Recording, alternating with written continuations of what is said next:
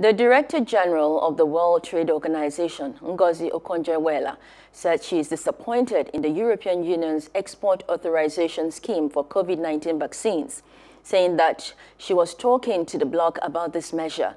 The European Commission said on March 11th that it had extended the mechanism set up at the end of January as a reaction to vaccine makers' announcements of delays in deliveries to the EU to the end of June.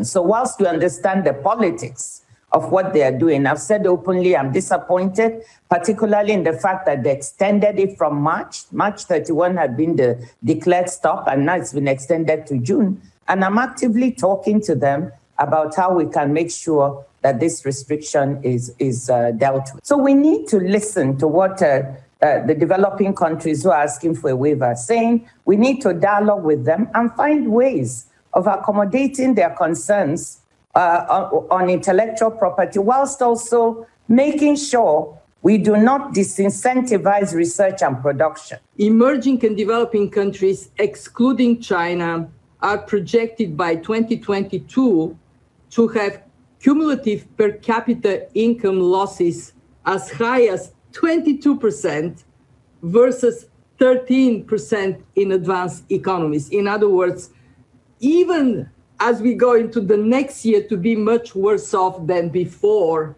the pandemic hit. Hello, hope you enjoyed the news. Please do subscribe to our YouTube channel and don't forget to hit the notification button so you get notified about fresh news updates.